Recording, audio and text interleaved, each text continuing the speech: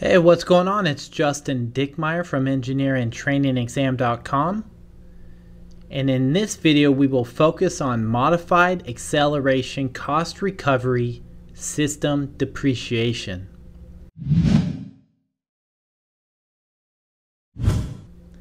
In this video, we will run through a problem for modified acceleration cost recovery system depreciation, or MACRS.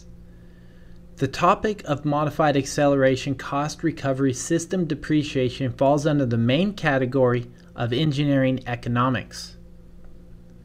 Equations, symbols, tables, and information on the various topics covered in engineering economics can be referenced on pages 114 through 120 of the NCEES Supplied Reference Handbook, 8th edition, 2nd revision. The problem statement says, an engineering firm sold a piece of equipment for $15,000 after 3 years of service.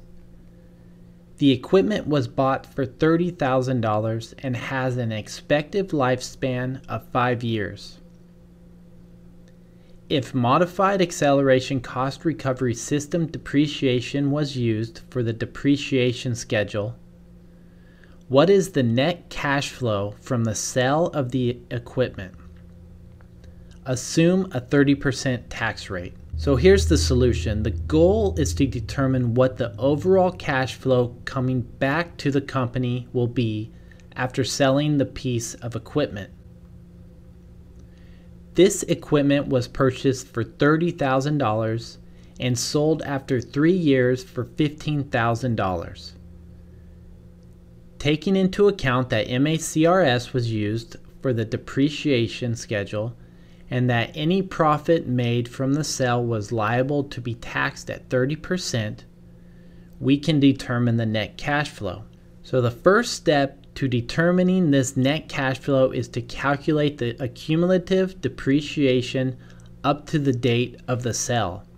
The accumulative depreciation charge through 3 years of the equipment's useful lifespan can be calculated using the formula found on page 115 of the NCEES Supplied Reference Handbook for the Acceleration Cost Recovery System, which states that D sub J is equal to some factor times C, where D sub J is the depreciation in year J and C is the cost of the piece of equipment. The factor, or factors in this case, can be found by noting the useful lifespan and referencing the modified ACRS table found on page 115 of the NCEES Supplied Reference Handbook. It is important to note that these factors are given as percentages and must be converted to decimal when determining the depreciation. In this problem, we are given C, our cost of $30,000, a lifespan of 5, and we're interested in the years 1, 2, and 3.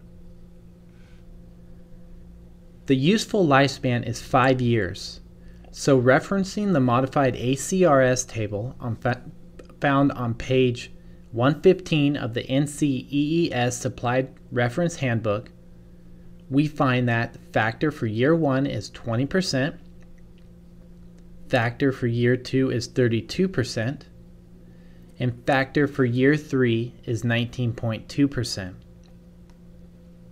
So through 3 years, the cumulative depreciation is 71.2%. Plugging these values into the equation, we find that the cumulative depreciation over 3 years is 0.712 times 30,000, which is equal to $21,360.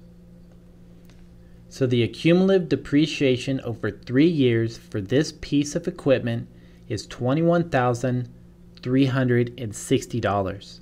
The basis in the equipment at the time of the sale is then cost is $30,000 minus $21,360. So the basis is $8,640. Since the equipment was sold for $15,000 at this point, the tax liability is $15,000 minus the basis of $8,640, which is equal to $6,360. This is the firm's gross cash flow before taxes. Adjusting it to account for the 30% tax rate, we find that the net cash flow is $6,360 times 0.70, which is equal to $4,452. So the net cash flow from the sale of the piece of equipment is $4,452. Well, that's it for this video. Do you know anybody that would benefit from this lesson? If so, let's try to reach out and help others by sharing this video with them. Also, take a second to like this video and leave a comment and tell me how it will help you move forward in your goal of becoming a professional engineer.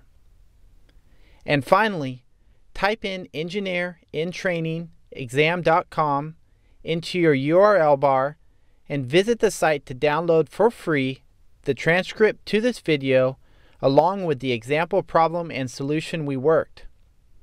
While you are there, you can also sign up for the free EIT Academy Bootcamp, 137 pages and over 50 practice problems and solutions to get you on track to passing this exam.